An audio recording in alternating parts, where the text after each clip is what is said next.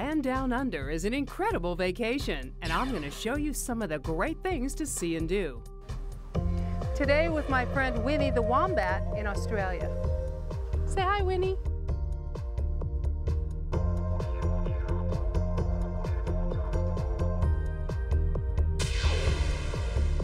Welcome to Laura McKenzie's Traveler. G'day, mate. I'm Laura McKenzie, and welcome to the Land Down Under. This is such an amazing place to visit. Today we're going to see Sydney. I'm going to show you a little bit of Australia. I'm going to show you why it's now one of the hottest destinations in the world. Then we're going to luxuriate on the beach in Surfer's Paradise on Australia's Gold Coast. We'll discover some incredible sights and activities, including some you've probably never heard of. We're even going to climb to the top of the Sydney Harbour Bridge. Now that's an adventure. So if you're ready, let's see the Land Down Under. Australia is a vacationer's paradise with an abundance of recreational activities and cultural attractions. And nowhere is that more evident than in one of my favorite cities in the world, Sydney. From the rough and ready energy of its friendly, open-minded people to its sun-drenched natural attractions, Sydney will win the heart of even the most road-weary traveler. Hey, anybody call a taxi? Water taxis will take you anywhere you want to go, as long as it's on the coast. Let me see. The aquarium sounds nice. Thank you. Let's go see the aquarium.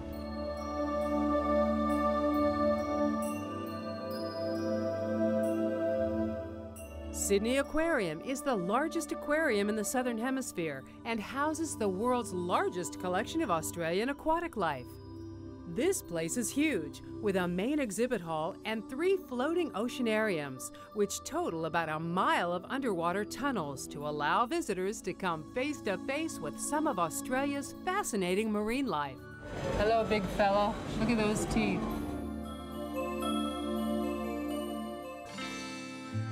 Another great Sydney attraction is the Taronga Zoo. Taronga is an Aboriginal word meaning water view, and the Taronga Zoo certainly has one of the best water views in the world. Built in 1916, it's open every day. And one tip, don't tell the kids it's educational. This is Gundy. Gundy's a male. He's a bit bigger than the females, as you can see, and he's sleeping, which is what koalas love to do. They sleep 18 to 20 hours every day. So they don't do too much, eat and sleep. What do they eat? Well, they eat what you see here around us is the eucalyptus leaves. And as you can see, they don't actually eat all the leaves that you see on the tree. They have a look just above his head here. He's eaten all he wants off here. He just eats the lovely tips, the new shoots on the ends, and he leaves all the other older leaves. Some of the other Australians you'll meet are dingoes, kangaroos, more koalas, echidnas, and emus. And of course, there's a lot more to see and do in Sydney, but my favorite has to be the legendary and controversial Sydney Opera House. Legendary for its architectural and cultural significance, and controversial for its overinflated cost, which nearly bankrupted the local government. The Sydney Opera House remains one of the greatest and most recognized buildings in the world. It cost 102 million Australian dollars and was paid for by a series of lotteries. The first concert at the Opera House itself took place during its construction, when American Paul Robeson sang to the building workers at a lunchtime concert. The Opera House has performances nearly every day and is open for tours as well. Here's a tip. Remember that the seasons are reversed in Australia, so their hot summer is from December through February. Laura McKenzie's Traveler. We'll be right back. Welcome back, and for more information on Australia, visit us on the web at lauramckenzietv.com. The other icon in the harbour is the Sydney Harbour Bridge. Did you know that it takes 10 years to give the Sydney Harbour Bridge a new coat of paint? Well, I found out it takes just 3 hours to climb it.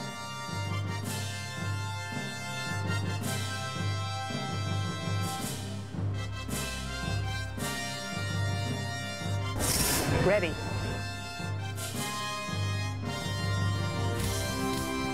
When there's nowhere to go but up, it invariably means starting at the bottom. That means in order to climb the arch of the bridge, you gotta get up to it. I'd have to say the hardest part of the climb is all the stairs. I'm not winded yet. Still more stairs, but once you reach the top, wow. This is great. It's a good idea to practice using your safety latch before you head across the arch. Relax then. Sticky. I got the touch. Got it. Okay. We're ready to go. Once you're actually on the arch, you just won't believe the view.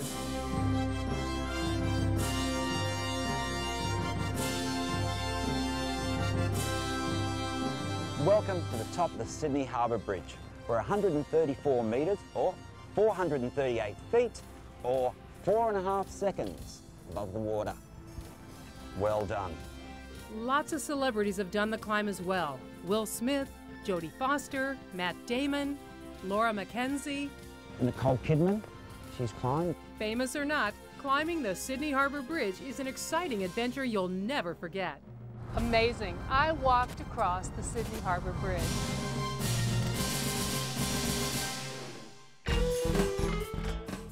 Okay, for some Sydney sights that are a little more down to earth, you gotta head to the Queen Victoria Building. And for my favorite vacation pastime, shopping. I'm looking for the Queen Victoria Building. I think it's right down here. Wait till you see it. Here it is, the Queen Victoria Building. Come on. The Queen Victoria Building on the corner of Market and George Streets is one of the prettiest shopping arcades in the world. It hosts over 200 boutiques, most specializing in men and women's fashion. The stores keep regular business hours, but the arcade itself is open 24 hours, and you just gotta see their famous hanging clocks. The newest clock is also the world's largest, a hanging animated clock with 28 timepieces and a 22-carat gold dome. It tells the story of Australia's history from both the Aboriginal and the colonial perspective. And in just a couple of seconds, we're going to see the show. The royal clock was made in England and features the Westminster chimes, the face of Big Ben, and Pomp and Circumstance, the music played at Queen Victoria's coronation. Okay, this is the royal clock, and this one tells about British history. Every hour we hear the trumpets, and we see the show.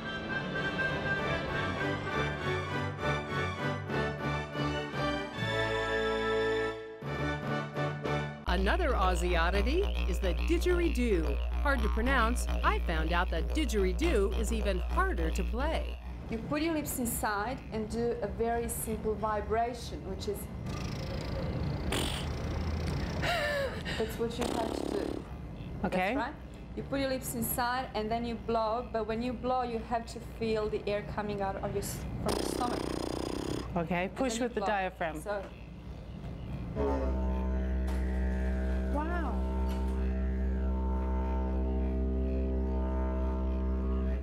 that's your first sound, just Let me try. blowing the air.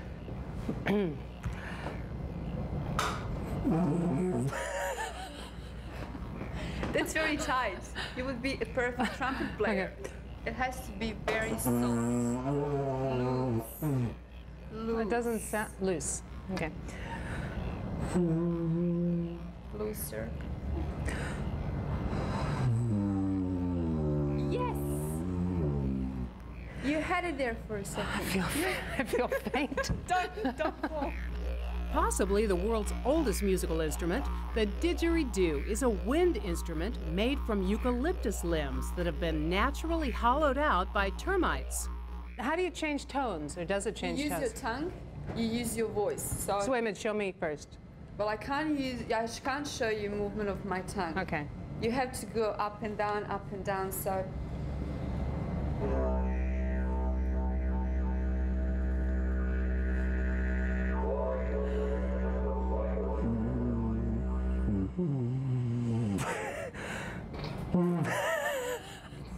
Producing a low-pitched resonant sound, they say that the didgeridoo is the sound of Australia. And if the earth had a voice, it would be the sound of the didgeridoo. Thank you, Nadia. Thank you. I have to go sit down. While I catch my breath, let's jet off to another part of Australia whose natural beauty and boundless energy will leave you breathless as well. If you like sun, surf and sand, fresh air, and a carefree lifestyle, then you're gonna love the Gold Coast of Australia. Welcome to the Gold Coast. The high-rise apartment buildings that line the main town of Surfers Paradise may remind you of Miami Beach, but the spirit here is pure Aussie. Recreation and ingenuity go hand in hand here, and fun in the sun is what it's all about.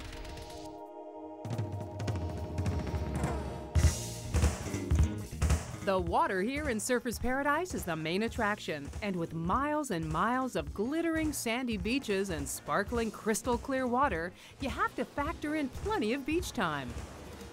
Incredible! Look at those waves! Ah, I want to be in the water. You guys go ahead. I gotta go change. Getting a little warm on the beach? Well, there's only one way to cool off. Get out and hit the waves. And there's no shortage of ways to indulge your cravings to get wet and wild. Well, Clinton, I guess being here on the Gold Coast means getting out on the water, and I'm in for a little bit of speed, so what can you do for us today? We can do speedboat rides, Laura, we can do jet skis, and we can also do parasailing. That'd be fantastic, yeah. This is a little speedboat. You can take me on a quick tour down the coast, right? Yep, sure can. Oh, the water is so warm. What can I say? I just got the need for speed.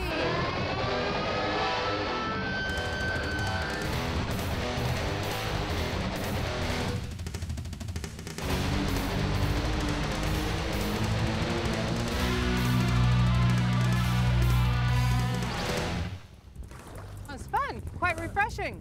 Thank you. Lost my scarf, but you know, that's half the fun. Thanks, Clinton.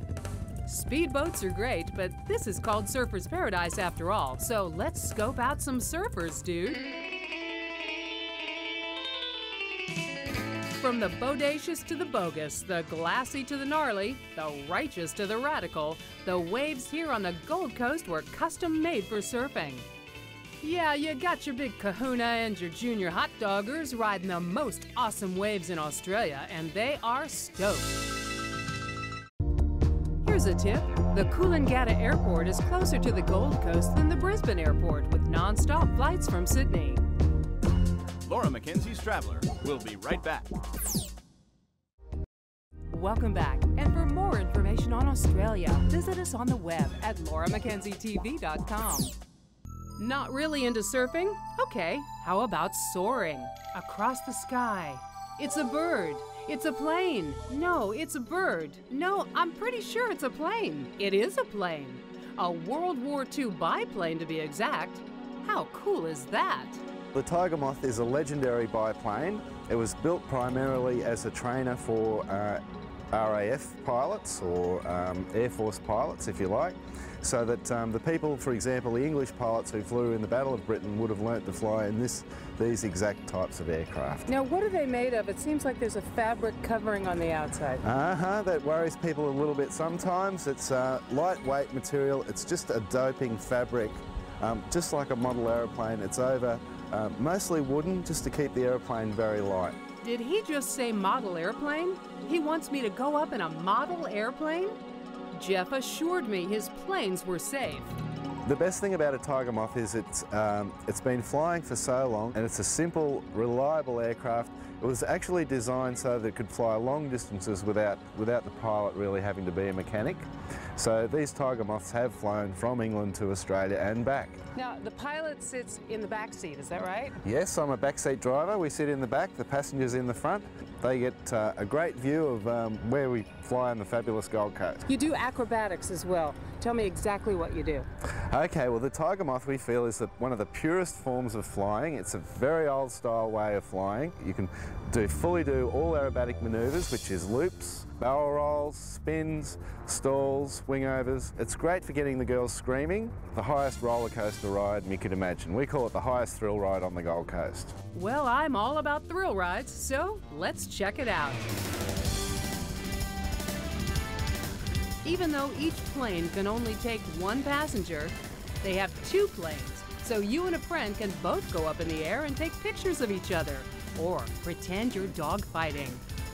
I'll get you, Red Baron! This is the ultimate thrill ride, but I want more. More! More! Hey, can you drop me off at Dream World?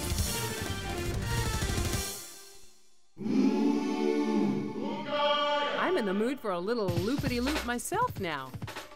Recognized as Australia's premier theme park, Dream World has been dedicated to the happiness of all people since 1981, attracting over 1 million guests each year.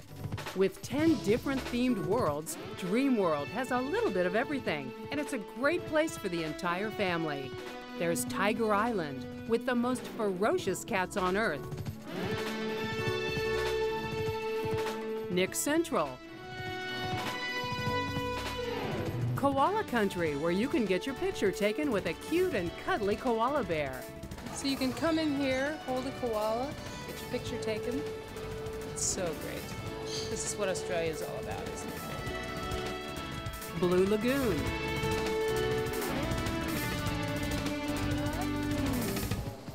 This is another little bit of Australiana. This is a galah. Hiya, sweetie. Galah, galah. Rocky Hollow. And the Okie Creek Sheep Shearing Show, starring yours truly. For about a minute.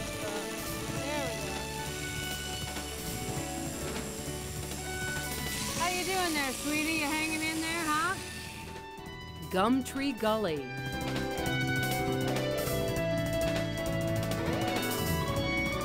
This is great. And my favorite, the Australian Wildlife Experience. This is a Crocodilus porosus. That means big, mean monster with massive teeth. Okay, enough kangas and tigers and koala bears, oh my. I came here for a wild ride. She's my roller coaster buddy, though. We love them. Here goes. Yeehaw! Here's a tip. If you change planes in Sydney to get to the Gold Coast, find out if you have to change airline terminals so you can allow extra time. Laura McKenzie's Traveler. We'll be right back. Welcome back. And for more information on Australia, visit us on the web at lauramckenzietv.com. I'm going to do something I've always wanted to do, because I was born to be wild. Just don't tell my mom. Tell me where we're going to go and what we're going to see. Well, today, Laura, we're going to take a nice little ride up to Binnaburra through the Numinbah State Forest and the Lamington National Park. And when we get to the top, you'll have some beautiful views right out over the valleys and back towards the Gold Coast. I have a confession to make. My mommy told me never to get on a motorcycle with a boy. So this is my first trip on a Harley. Now, why do you have to wear leather in 90-degree heat? It's all part of the mystique, isn't it? They provide you with a leather jacket and a helmet, so you're not only safe, but you'll look the part as well. I feel like I'm in a tunnel. You're set. I'm set. Let's go. Sorry, Mom! Woohoo! What a great way to see the Gold Coast. Okay, it's official. I'm a biker chick. Uh-oh, I think I just ate a bug. I'm joking. These tours are great. They think of everything. All you have to do is show up. Oh yeah, and bring a camera. This is the beginning of the Queensland rainforest, and the views up here are gorgeous. It's hard to believe I'm in the same state.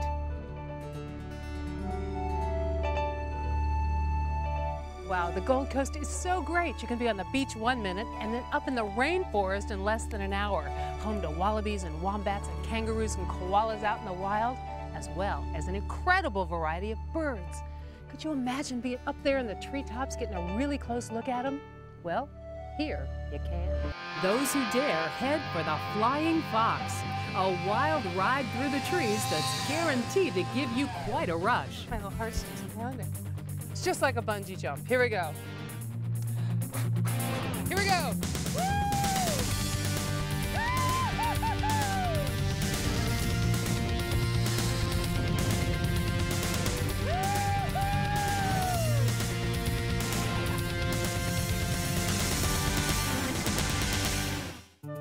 Okay, how do you stop this thing? I'm gonna miss my flight. Anyone? Hello? See you back on the beach! Woohoo! So, on the Laura McKenzie scale of 1 to 10, I'd give Sydney and the Gold Coast a 10 for hotels, 8 for food, 7 for shopping, 8 for getting around, and 8 for sports and activities. Would I go back? I could live there. What a fantastic view. Look at those waves. You can see why they call it Surfers Paradise. Well, I hope you enjoyed seeing some of Australia with me and that you'll join me again next time from another terrific destination somewhere else around the world. From the Gold Coast of Australia, I'm Laura McKenzie. Bye-bye.